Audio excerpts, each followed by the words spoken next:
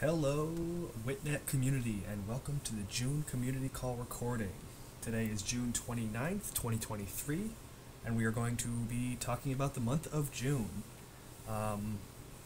This call is a little bit different for those who have been to the last few community calls, because June was a research-intensive month for Witnet 2.0. We were focused on developing the plan for the migration from random proof of eligibility to proof of stake, and other in-depth topics like how to launch the decentralized bridge and how to formally change the tokenomics.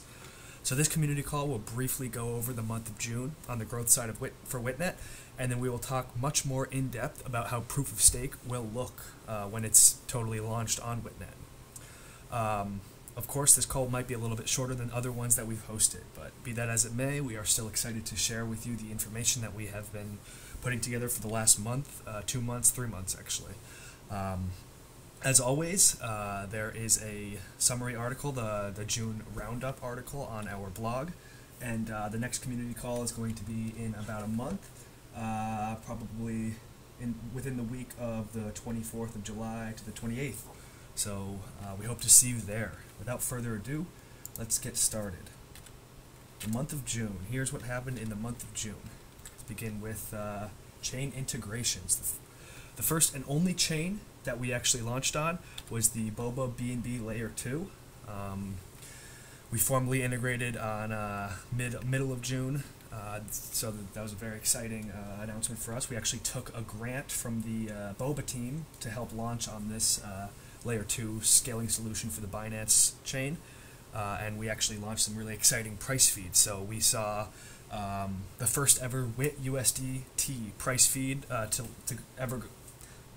to go live ever within the Oracle and on any of our 26 EVM compatible chains. So it updates once a day, and it's getting all of its data from Bitmart, Gate.io, and MXC. So up until this point, we haven't launched a WIT price feed because we didn't have enough sources to supplement the price feed. And now that we finally do, we can practice what we preach and finally make it go live with the 3 sources with the exchanges we're listed on. So that's fantastic. Next up, we have upcoming chain integrations. First is Gnosis. Next we have Obscuro. Next we have Mantle. And then finally we have Phantom. So this is the reprioritized list of chains that we want to launch on. And actually, as I'm recording this, we have gone live on Gnosis testnet. So this was 1 day after the formal community call, which was the 28th. Today's the 29th. We just launched on testnet. We're monitoring the contracts now, and we'll probably make a formal integration announcement on the 30th of June. So by the time, if you watch this early, maybe you'll have yet to see that announcement. If you watch it after, you should have seen that announcement by now. So that's fantastic. Next up, we have the Cronos Grant Accelerator. We were very happy to accept an invitation to join the Cronos Grant program designed to boost projects building on Cronos that need an Oracle. So this collaboration will drive users to the Witnet Oracle with strategic funding from both Cronos and the Witnet Foundation. So we're incredibly excited to see that. Cronos came to us. We're the only Oracle live on their chain, and they wanted to partner with us to help push this project. So really excited for what's to come with that.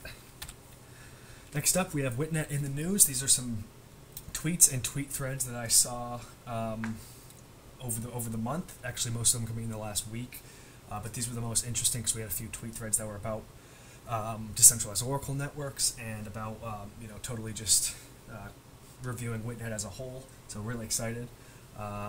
These were just fun to see people talking about. So please keep up that engagement in our Telegram, our Discord, and on Twitter. It really goes a long way. Thank you. And without further ado, we'll now get into the proof of stake section of this, the Witnet Improvement Proposal Draft for proof of stake. Let's begin. So we begin with the motivation. Why do we want to be doing this change? The main motivation for creating these proposals are ones that have been noted and studied in Witnet's current environment, and the decision has been made to change the proof of stake because these problems cannot continue if we want to see the Witnet Oracle securing massive billion-dollar protocols, something like Aave or Compound, something like that. So first up, new identities do not equal new nodes or new operators. As it currently stands within Witnet, node operators can shove multiple, meaning like potentially thousands of identities into one node, not requiring multiple collateral, and then basically you can up your reputation so that you can mine more blocks and fulfill more data requests. So right off the bat, that sounds scary and bad, and it's definitely a problem that is being fixed with proof of stake. But essentially, this it's not an attack, so that's formally how we should say it's not an attack. It's just a use of the open source software in a way that wasn't particularly expected when the network started. Similar to how people argue that Satoshi didn't expect mining pools to be used when mining Bitcoin. So that's kind of an interesting way to look at it. People are innovative in this industry. But essentially, using multiple identities within one node causes late blocks, which formally leads to chain rollbacks, which is always a problem, especially with an Oracle. It also disincentivizes node operators to continue running a node if they're not using this multiple identity. It's because for profitability reasons. So if you're just running one node versus somebody who's running these thousands of identities in one node, you're not likely to be profitable compared to them. So it can definitely disincentivize running a node. And like I said, it doesn't create attack vectors, but it has centralizing effects. So the next piece of motivation is that collateralization within Witnet isn't productive. A low coin price can cause manipulation of data feeds on the smart contract side of an EVM chain that is using Witnet, which is obviously the main use case for an Oracle, a fully decentralized Oracle. Right? You want to be free from that manipulation, and with collateralization as low as it is, it's possible. It hasn't happened yet, but it's possible for there to be manipulation on the smart contract side. So also, the current consensus mechanism isn't attractive and doesn't correlate to network rewards. So that means it's essentially really hard to measure current and future revenues, and it dissuades new people from running new nodes. And on top of that, we have the multiple identity problem that we discussed earlier, and that kind of just capitulates on top of each other. And lastly, reputation isn't the most effective thing anymore. Reputation is highly volatile, and a well-maintained node can lose reputation in an instant without necessarily being dishonest or misbehaving intentionally. So it's also reputation within the current system, because it's just computer code and it's non-deterministic. It's not a great way to measure true honesty and reliability because, like I said, a well-maintained node can lose reputation without actually being or intentionally being dishonest. Additionally, with reputation, centralization problems can occur. So next up, we will move to benefits of proof of stake. Benefits are clearly identified, and I'm sure many of you can recognize why this shift is coming.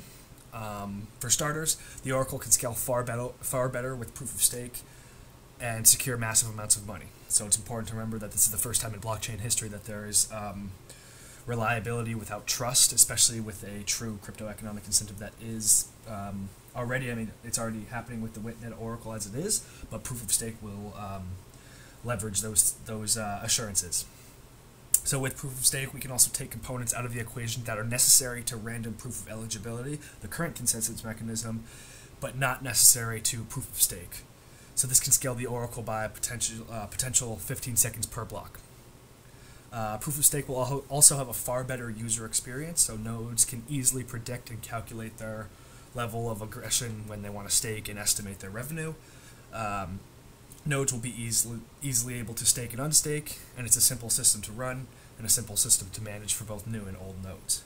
So another benefit is also these large changes, while they do sound large, they don't equal massive undertakings, right? So the code changes can be implemented into the current existing code base, and we can remove the small things that aren't necessary. And then I have a piece down there about our 3 design goals that have always rang true since the start of the network in 2017, or excuse me, the start of the white paper in 2017. Data integrity, fairness, and low barrier to entry. So those are going to be the pinnacles of what we, how we proceed with proof of stake. Next up, we have the proposal of how this will actually happen. So it's actually quite simple if you think about it. Nodes that want to stake will perform what's called a stake transaction, which is essentially the funds that they're staking will be added to a stake tracker. Once they're staked, they cannot be unstaked, and the coins begin aging. So the aging is a very important part, and it will be what sets Witnet aside from traditional proof of stake blockchains. All the rewards that a node receives will be automatically put back into their stake to accrue more rewards, and it's expected that the unstaking delay will be around 2 weeks. So essentially, when you stake, you are burning a UTXO, adding the coins to a stake tracker, and then they begin aging. And then when you want to unstake, you'll be given a new unspent transaction output, which you can then spend from 2 weeks after the request to unstake. So of course, this will require new transactions in the Witnet network that will formally, there'll be block space for it, like for the stake transaction and the unstake transaction. So it's quite simple to add that into the new version. So within the proposal, there's another piece of this called power. Power is a formula that will overtake the current reputation and eligibility formula, and it will help determine a node's ability to participate in a data request or mine a block. So this formula is the average age of a node's stake times the total stake of that node. So all the stake on a node is used at once for proposing a block, and then the age is reset to 0. So for all data requests, only the required collateral is used. So the interesting thing about that is that since the age is reset to 0 once the stake has been used to validate a block, and since age is a very important factor in this formula, you don't actually have the centralization effects of just purely having a proof of stake mechanism that's based on how much you have staked at once, something similar to maybe Ethereum in that case. So it's very interesting, and it's a totally unique way of doing proof of stake. So remember, the age is the most important piece, and that's what's going to keep the network decentralized. So next up, as I just said, power and age help to level the playing fields that large whales aren't controlling a lot of voting power on the network. Aging determines eligibility based on length of stake rather than total stake, and whales don't get much extra power because they're simply whales. So that's fantastic. Obviously, we don't want more power to whales just because they control a large portion of the total supply, which is indeed probable no matter what. Next up, how to proceed. The general rule of thumb is that all blocks and transactions will be considered valid upon this network upgrade. This is a consensus change, so all nodes will need to flag support for it and physically update their clients so that they are running the most up-to-date version of the blockchain. Otherwise, they won't be able to validate new blocks from those who did update, and vice versa.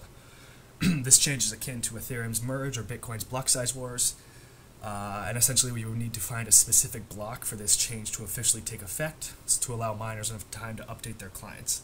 Additionally, we also need node support in order to pass this, so that's kind of an important piece, is that aside from the proposal being drafted by the Witnet Foundation, there is nothing the foundation can do to actually put this change into place. If nodes decide not to update, the network could fork, and that's why we actually have the what's called the TAPI mechanism, which basically just gauges the support from nodes, so we need an 80% approval for the change to actually go into effect. Slide 13 now, we have the unknowns. So essentially, a few questions that I put together, if you guys, basically some FAQs, things that we just don't have the answers to right now because we're still working out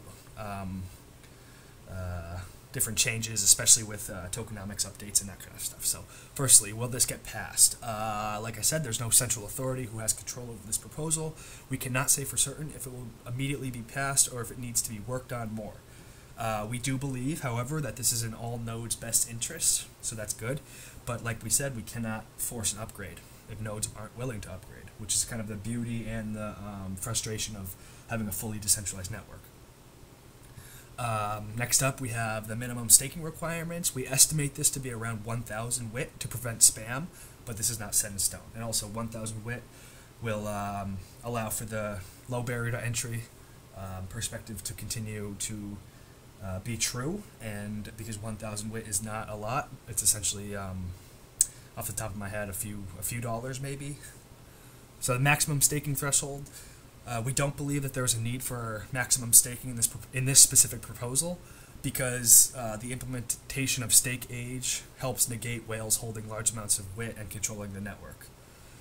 Next up, what is the APR? We have no exact figures for this. It still revolves greatly around tokenomics and other things that we can't determine until proof of stake officially goes live, most likely.